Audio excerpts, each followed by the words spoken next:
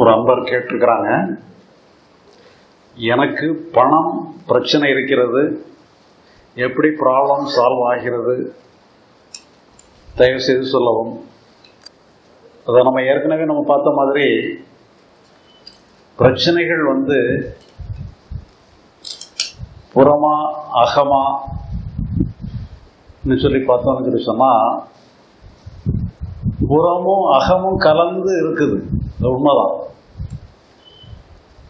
புறத்தை பொறுத்தளவில் நம்முடைய தேவையை நிறைவு பண்ணுறது நம்முடைய முயற்சினால தான் நிறைவு பண்ண முடியும். இப்போ பணங்கிறது நீங்கள் சும்மா உட்காந்தா பணம் வராது. உங்களுடைய முயற்சியினுடைய விளைவாகத்தான் உங்களுக்கு பணம் ஏதாவது கிடைக்க முடியும். உங்களுடைய ஊதியம் ஏதோ உங்களுடைய கிடைக்கணும்னு சொல்லி சொன்னால் உங்களுடைய முயற்சியினுடைய விளைவாகத்தான் உங்களுக்கு ஒரு ரிசல்ட் கிடைக்கும். ஆனால் அகம் முயற்சி பண்ணணும்னு சொல்லி சொன்னால் அகம் இன்னும் கொஞ்சம் காம்ப்ளிகேட் ஆகிட்டே இருக்கும். அப்போ ரெண்டுக்குள்ள வரையறையை நம்ம தெரிஞ்சுக்கணும். அகம்னா என்ன, புறம்னா என்னன்னு தெரிஞ்சுக்கணும். புறம்ங்கிறது முயற்சி மட்டும்தான் புறத்துக்கு சால்வேஷன் கொடுக்கும்.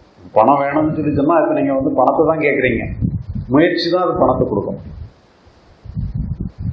ஆனால் அதுக்கு என்ன பண்ணுதுன்னு அகத்தில் நீங்கள் அதை ஒரு பிரச்சனையாக எடுத்து ஒரு சுமையாக நீங்கள் சுமந்தீங்கன்னு சொல்லி சொன்னால் புறத்தில் மன அமைதியோடு செயல்படக்கூடிய முயற்சி வெற்றி பெறும்.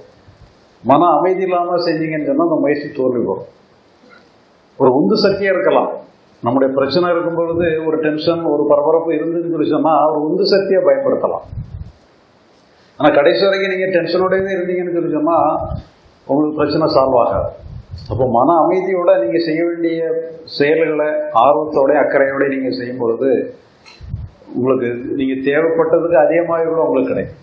மனித பிறவியின் அவசியம் என்ன, எனக்கு இங்கு என்ன வேலை, இந்த வாழ்க்கைக்கு பின் வேறு ஏதேனும் வாழ்க்கை உண்டா, அதாவது இந்த கேள்வியை யார் கேட்பாங்க, நம்ம வந்ததுனால என்ன பிரயோஜனம், என்ன பிரச்சனை, என்ன அவசியம்னு சொல்லி யார் கேட்பாங்கன்னு சொல்லி சொன்னால் யார் பிரச்சனையில் இருக்காங்க அவங்க தான் கேட்பாங்க.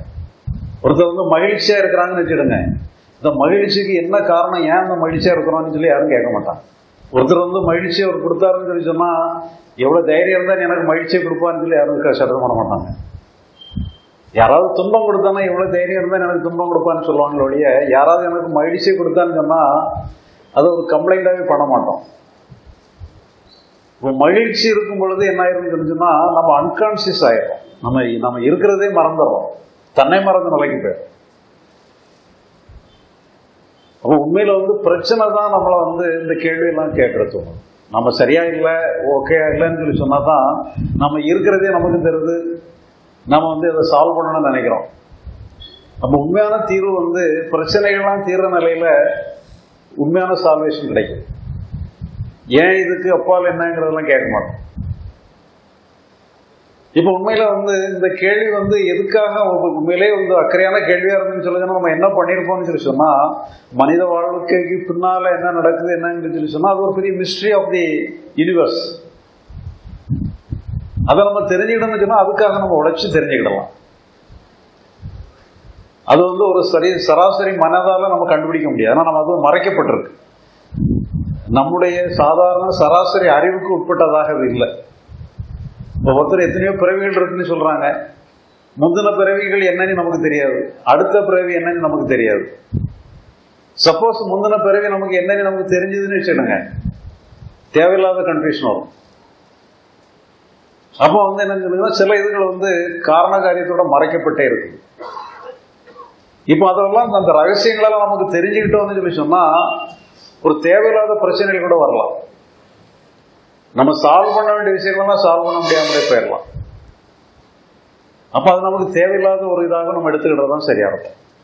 இல்லை நமக்கு அது ரொம்ப முக்கியமான விஷயமா இருந்துன்னு சொன்னால் நம்ம அதுக்காக முயற்சி பண்ணணும். இப்போ நீங்கள் அதை கேள்வி கேட்டு என்கிட்ட கேட்டு நான் தெரிஞ்சுக்கிட்டேன்னா அதை நீங்கள் வெரிஃபை பண்ண கூட முடியாது. அடுத்த பிறகு இருக்குன்னு சொன்னாலும் அல்லது நம்ம இறந்த பிறகு இப்படி ஆகிறோம்னு சொன்னாலும் அதை நீங்கள் வெரிஃபை பண்ணி கூட பார்க்க முடியாது. ஆனால் இப்போ நாம் என்ன பேசுகிறோம்னு சொல்லி சொன்னால் நான் எதையாவது சொன்னேன்னா அது நீங்கள் உங்கள் வாழ்க்கையில் வெரிஃபை பண்ணக்கூடியதை மட்டும்தான் நம்ம எடுத்து பேசுகிறோம். அதனால இது என்னன்னு சொல்லி சொன்னால் நம்ம உங்களுக்கும் பிரயோஜனம் இருக்கும், எனக்கும் பிரயோஜனமாக இருக்கும். அதனால் நம்ம வெரிஃபை பண்ணக்கூடிய அளவில் நம்முடைய அறிவுக்கு உட்பட்டதை மட்டும் எடுத்து நம்ம டீல் பண்ணும் பொழுது அது எல்லாருக்குமே நன்மையுடையதாக இருக்கும். அசைவம் ஆன்மீகத்திற்கு ஆகாது என்கிறார்களே, முடியுமா என்னால்? அதாவது இது ஒவ்வொரு ஆன்மீகத்தில் எத்தனையோ விதமான அணுகுமுறை இருக்குது. சிலவங்க அசைவத்தையும் கூட ஆன்மீகத்தில் சேர்த்துக்கிடவும் செய்கிறாங்க. ஆனால் அதுக்கு பேரெல்லாம் அதுக்கு தகுந்த மாதிரி கூட வச்சுக்கிடுறாங்க. இப்போ நார்த் இந்தியாவை பொறுத்தளவில் இது நம்ம தமிழ்நாட்டில் மீன் முட்டையெல்லாம் கூட அசைவத்தில் சேர்த்துருவாங்க. நார்த் இந்தியாவில் மீனெல்லாம் வந்து சைவத்தில் ஒன்றா எடுத்துக்கிட்டாங்க.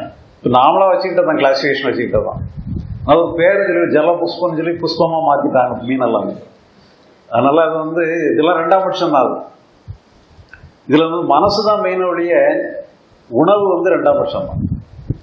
உணவுக்கு வந்து ஒரு முக்கியத்துவம் இருக்குது, ஆனால் அது நெக்லிஜிபிள் இம்பார்ட்டன்ஸ். அதுக்கு ரொம்ப ஒரு பிரதானமான முக்கியத்துவம் அதை கொடுக்க வேண்டிய அவசியம் இல்லை.